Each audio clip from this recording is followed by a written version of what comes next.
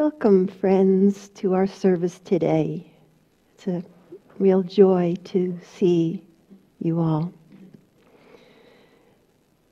And in our Sunburst teachings, we have been given a code of living that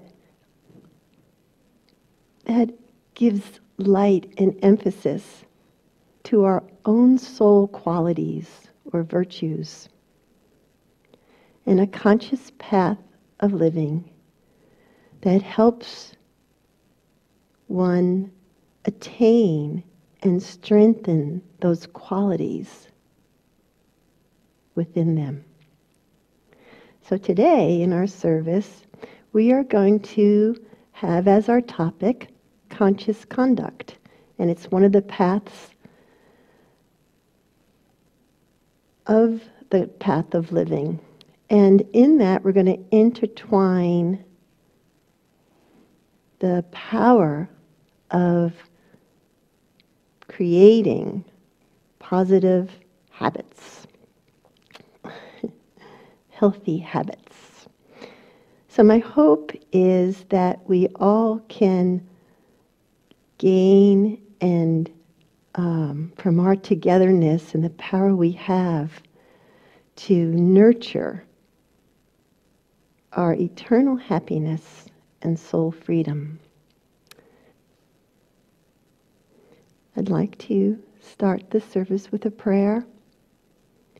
And a prayer is something that's given us an opportunity to reach out further than ourselves, to reach out into the energies that we feel all around us, that we are part of this amazing force of energy, of love. And with that, you're welcome to follow me in this prayer.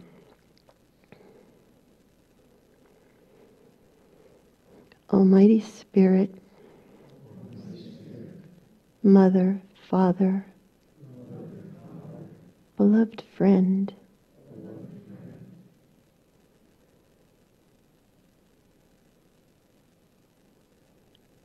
our lineage of teachers and saints of all religions,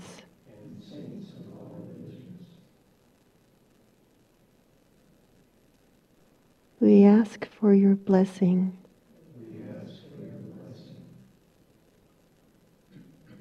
and the presence of your consciousness to be here now with us. Almighty Spirit,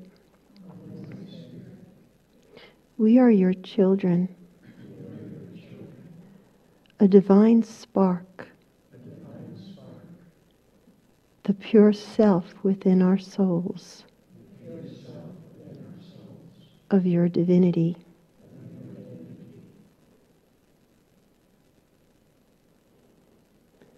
The individualized reflection of your ever-existence,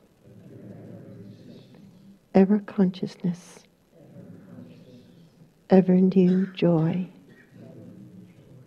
within each and every being.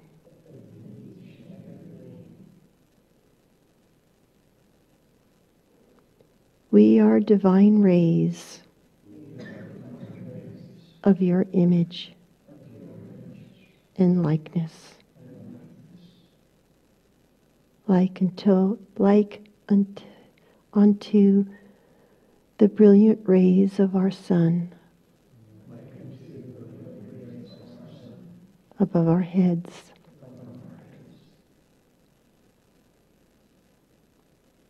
Help us to fully awaken our consciousness to this realization.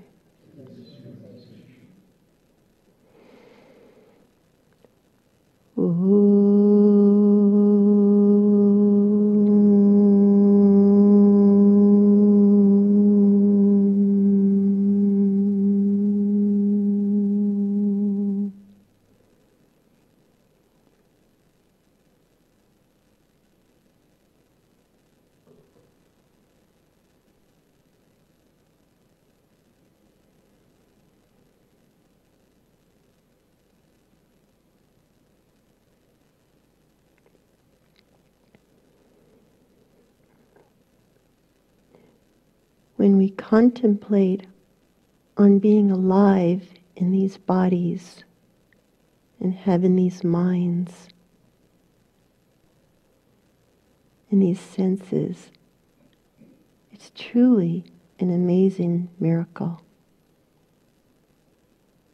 to be here, to be conscious, for this divinity within us to be riding within these bodies, utilizing these minds. It truly is a miracle and a gift when we contemplate on it. And it's so much more for those who choose to walk a spiritual practice that helps awaken our inner eye of intuition,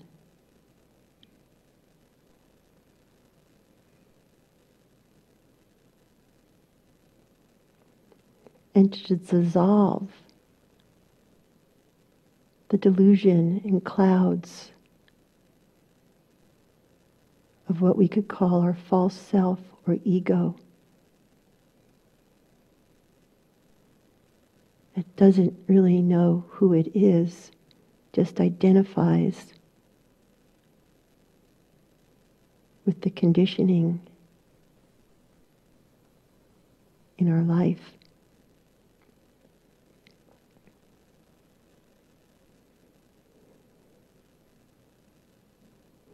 But when we practice a spiritual practice that awakens that perception, that intuitive listening,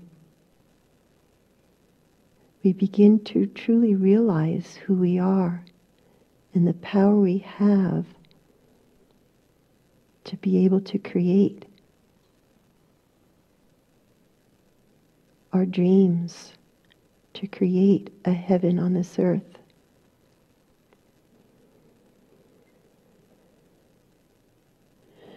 We have all been blessed with the gift of our senses and free will to experience and enjoy the wonderment of this creation.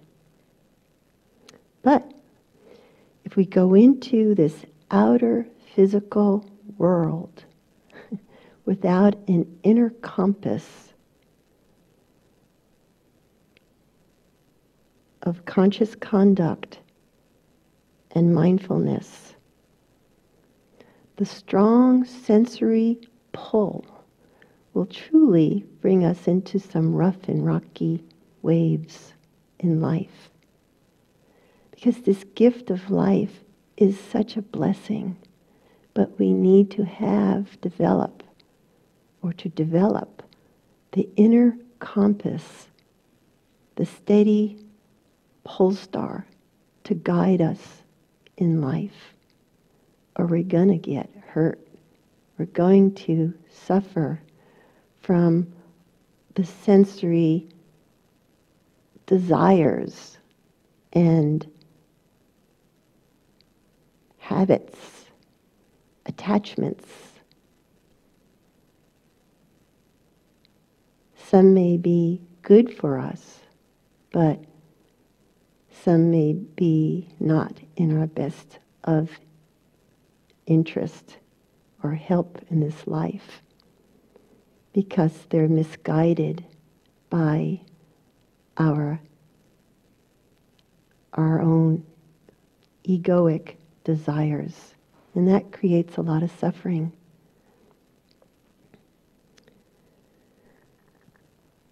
For the ego, or it's like the shadow of our soul that doesn't really know who it is. And it can take over for most of our lives and stay in charge of our life and all our desires and cause a lot of suffering. And this is why we have a spiritual practice, that we begin to steady that ship and steer it more fully with our inner guidance, that pure self, that divine spark of the divinity that we all are. But we have to awaken it. We have to want to awaken it.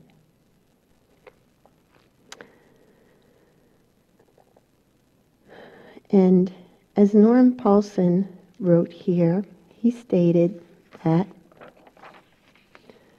God is more desirable than all that can be experienced through the five senses in the physical world. However, one does not abandon the outer for the inner.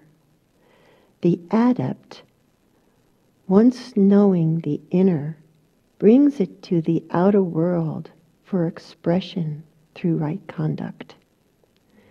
That's our work. That's our purpose, to develop it within.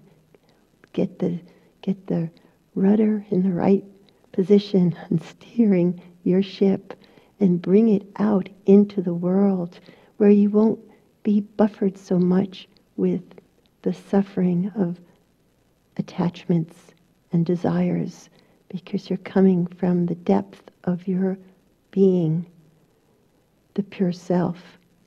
And it'll be a whole different experience, and how it always was meant to be, to enjoy these gift of these senses, to enjoy this amazing life, to love one another, to help one another. But this is the main ingredient that is necessary. The power of our senses are strong as they create desires, attachments, and habits. Some helpful, some not. And if we only direct them outward without the inner grounding of divine guidance and spiritual practice, this is the root of suffering, of creating what we call samskaras and karma. And as our desires can blind us from not realizing the silent witness within our soul, our divinity, that pure self, and our misguided ego identity becomes the false self filled with desires and the creation of many bad habits that again create suffering.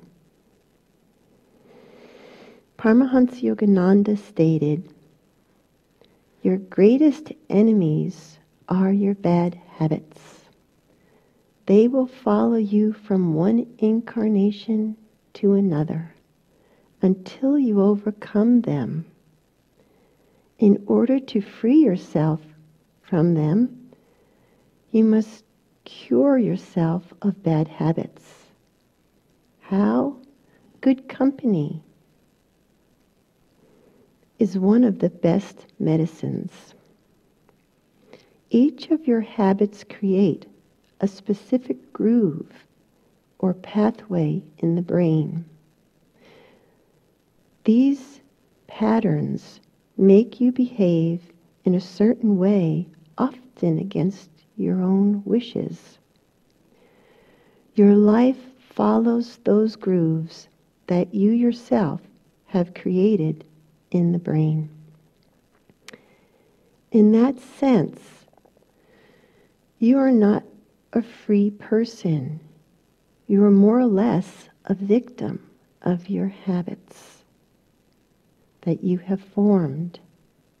But you can neutralize the dictates of those bad habits. How?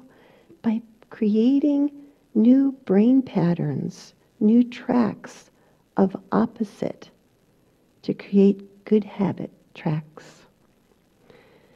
Yes, we can do this. We can create these tracks of thinking by replacing bad habits with its opposite, good habits. And you completely can erase the grooves of bad habits by meditation. There is no other way. However, you can't cultivate good habits without good company and good environment. And you can't free yourself from bad habits without good company and meditation. So we can ask ourselves, how can we create these healthy habits with our conscious conduct and behavior? Well, one of the main things is what we're doing right now is meditation, having this desire to meditate. And meditation, you have to be regular with it. You can't meditate once a week and think it's going to do anything.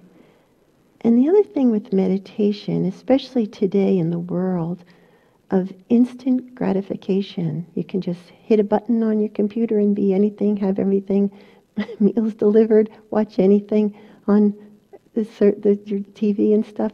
Well, meditation is not really instant gratification, but it's a lasting depth of peace that surpasses all understanding, a lasting happiness, even in the midst of conflicts and suffering.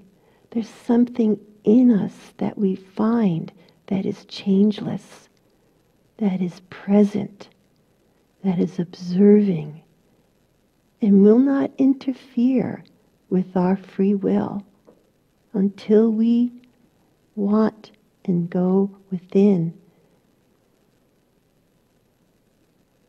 and find this pearl of great price. And with meditation, to acquire that healthy habit, how many times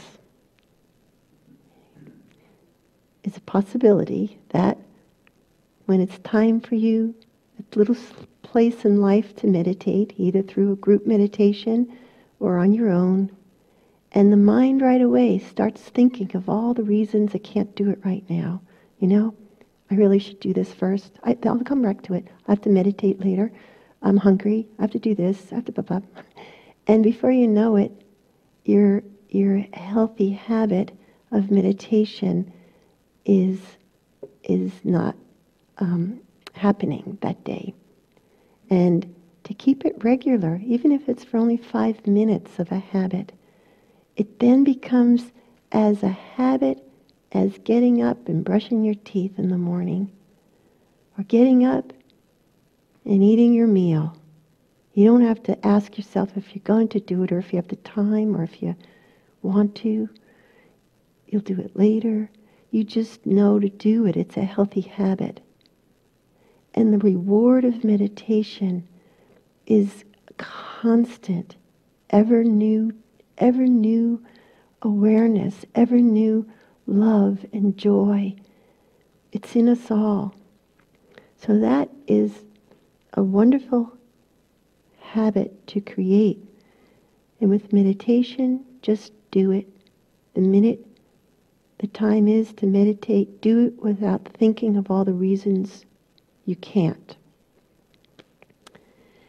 And in those that have read anything in the Bhagavad Gita or parts of it or understand it, it's an interesting battle going on in the mind, in the senses, and the desires in life, and that ego of our false identity trying to control the show.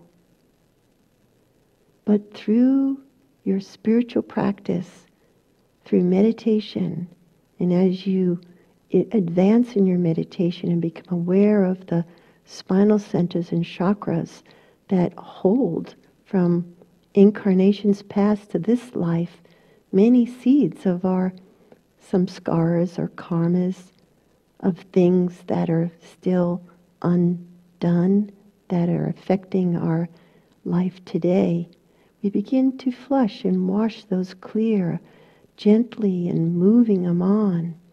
And it's important to keep the practice regular so that as these begin to move, you don't get attached to them again. So this is why the practice of meditation is so important as cultivating a healthy habit. And it's also been said to be able to replace a bad habit with a good habit, so that the thought patterns can change also and create into a new healthy habit. So any habit that maybe is of no use to you anymore, start filling that area with a healthy habit, something that is going to really help you in life. And it will, as you practice it, it will start changing the tracks of your mind and your thinking to move into that practice.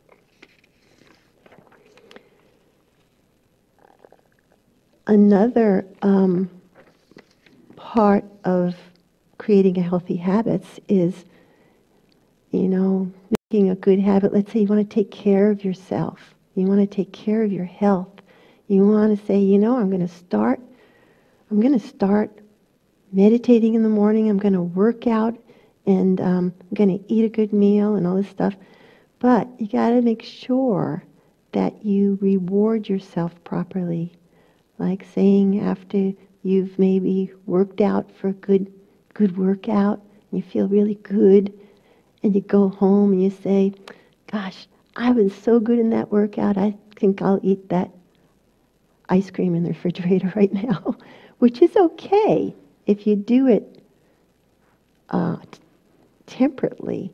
But if it becomes a habit, you're creating a bad habit on top of what you wanted to be a good habit. So, again, to give yourself a good reward, a reward of saying, yes, I can, I did this, or do something that makes you feel good, that is a positive thing. And to be conscious of how we use our free time. And free time is a wonderful gift to get and to have. And we all should have free time. Our free creative time. Our free creative time for creating and hobbies and things. And it's also a time we can enjoy the pleasures of our senses.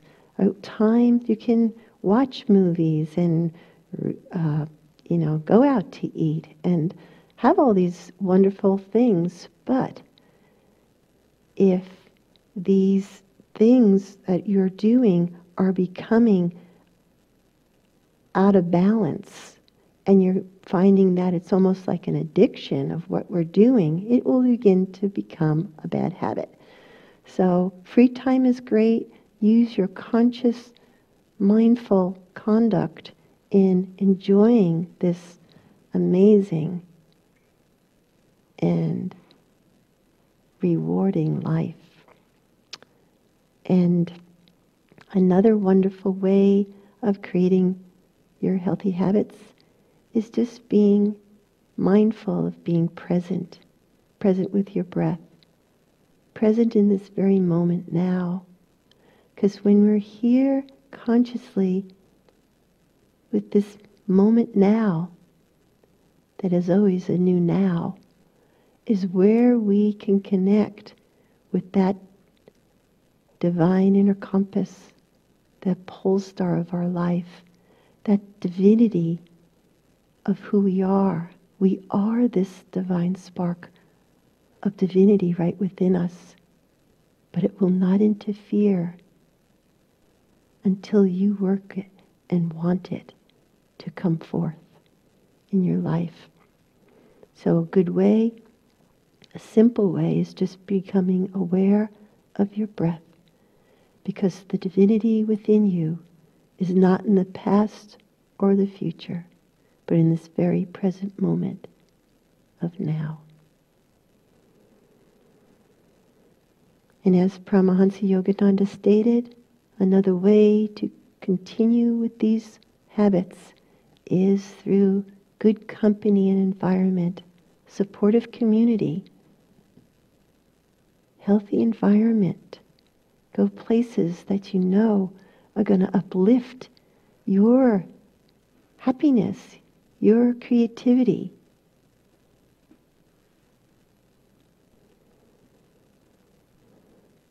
And another wonderful gift that we all have is the practice of gratitude. Gratitude, thankfulness, kindness. Just like prayer, gratitude is being aware of a presence outside of us that we are bowing to in gratitude and thankfulness. That pause before we eat our meals in gratitude. That pause before we speak or react. That gratitude. Gratitude is very powerful, and it's a very powerful energy that will help build the tracks in our consciousness, in our brain, to only be of positive, healthy living and habits. So, and Paramahansa Yogananda stated, affirmations are alive and are also very powerful in helping to change the course of how one thinks. So affirm with conviction before going to bed or rising in the morning. I can change. I have the will to change. I will change. Hold to that thought throughout the day and carry it with you into the subconscious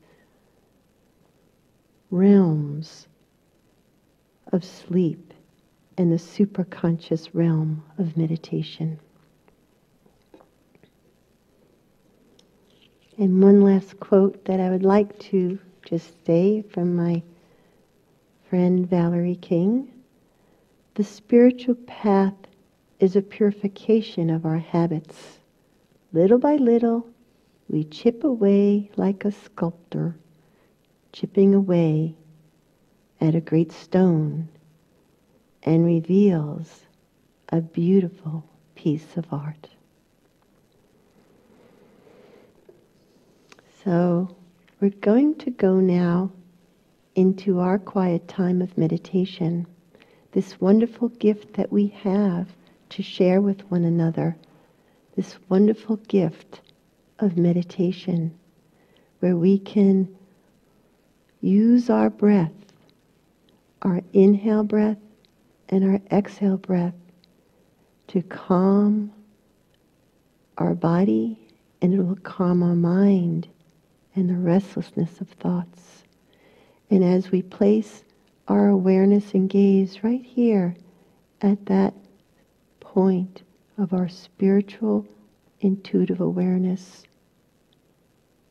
the seat within us of our own pure self within our soul, we are awakening that presence, that part of us that is our own true nature. So let's be here now, and if we want in our meditations to affirm our own affirmations and bring to the forefront possible habits you want to rid of and habits you want to cultivate through your meditation, let that be an intent, and give it to Spirit. Give it out of gratitude into the space around you. And then come back to your seat of peace and stillness as we be here now, and we will be moved into meditation with the sound of the bowls.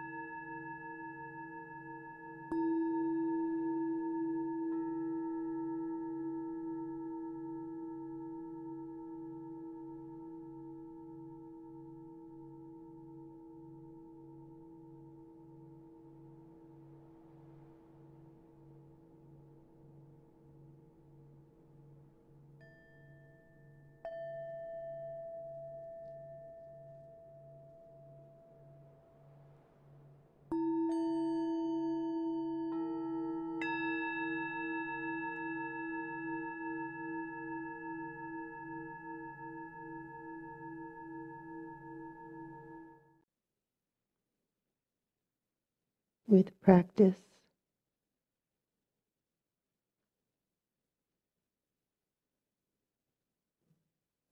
you can be in your meditations and really have a deep meditation in time.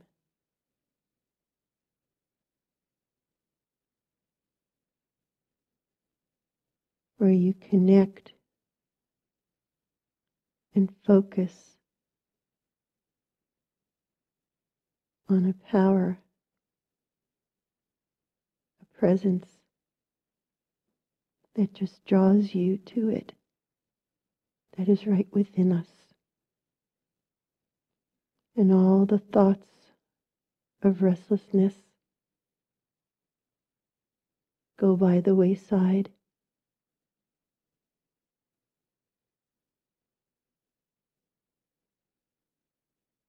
And this is available for all of us, for we are all of this divinity right within us.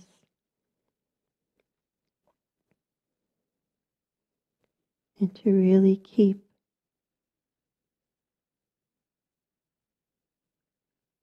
a habit of meditating regularly, even with the thoughts of distraction, telling us all the reasons it can't meditate right now. Just do it and practice, even if it's only for 5 minutes. To be still and know right within our own being. And to use this power anchored in divine guidance and will, to move it forward and to create our own destiny. As in the Upanishads, you are what your deep driving desire is. As you desire, so is your deed. As your deed is, so is your destiny. And as Abe Lincoln stated, the best way to predict the future is to create it. So with the power within our beings, anchored in our divine, intuitive will, let us go forward and plant seeds of good thoughts to grow healthy habits in the field of power with conscious conduct, and enter and enjoy the harvest of your soul's ever new joy and freedom.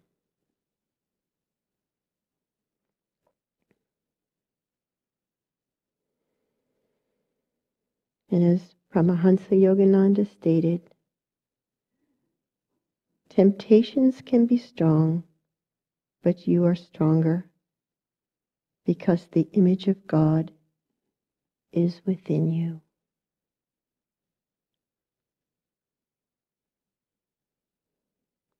So let us go forward and bless each other and bless this day and bless this amazing, amazing creation within and all around us. Namaste. Amen.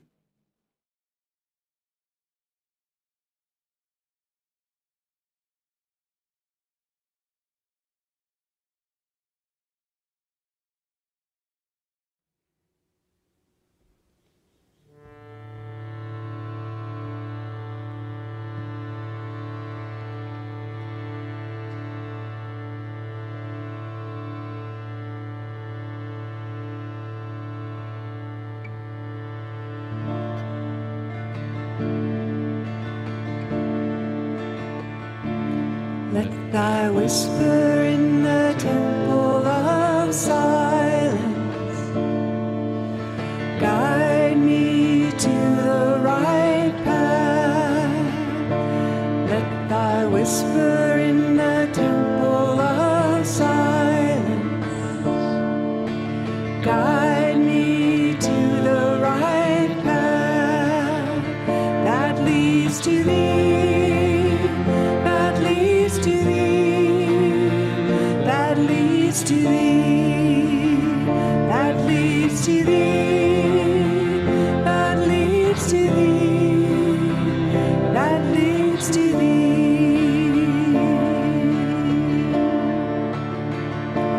Let thy whisper in the temple of silence guide me to the right path. Let thy whisper in the temple of silence guide me to the right path that leads to thee, that leads to thee, that leads to thee, that leads to thee, that leads to thee, that leads to thee.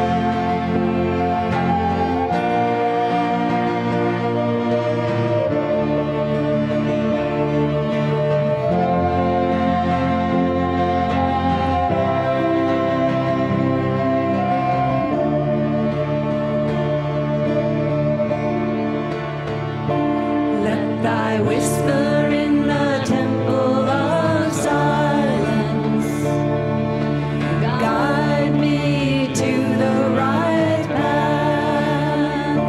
Let thy whisper in the temple of silence guide me to the right path that leads to thee, that leads to thee, that leads to thee, that leads to thee, that leads to thee, that leads to thee.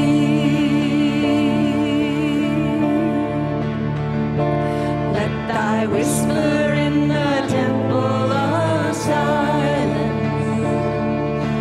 guide me to the right path. Let thy whisper in the temple of silence guide me to the right path that leads to thee, that leads to thee, that leads to thee, that leads to thee, that leads to thee, that leads to thee.